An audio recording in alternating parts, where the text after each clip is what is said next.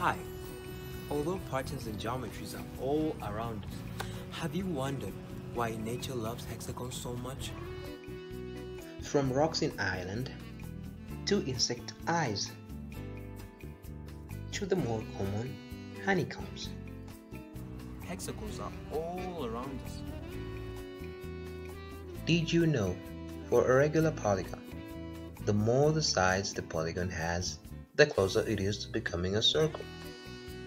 Did you also know, if you want to have maximum volume enclosed within the least surface area, a sphere is the best shape to use?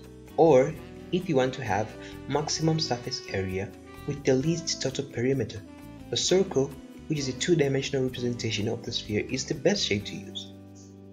But nature loves to pack shapes together.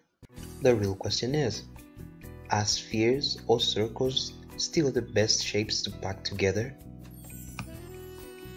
Let's look at this plane tiled with circles.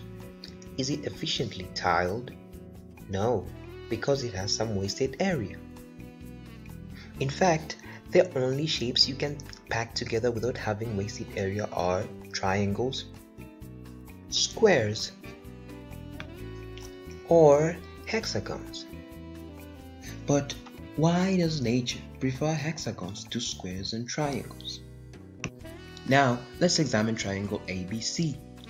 Its perimeter can be represented by the lines 1, 2, 3, 4, 5, and 6, but its area can be represented by 4 equilateral triangles. Now, let's compare it to this hexagon.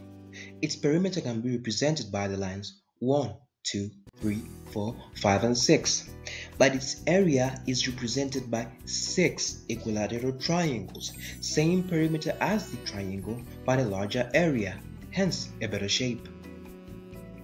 But why are hexagons better than squares? It's because a hexagon is rounder than a square, if you remember. The explanation I just gave you is what the honeycomb conjecture states. A regular hexagonal grid or honeycomb is the best way to divide surface area into regions of equal area with the least total perimeter. So, if you want to build a boarding house with connected rooms, or you want to build jail cells, hexagon is the best shape to use. Hope I didn't waste your time.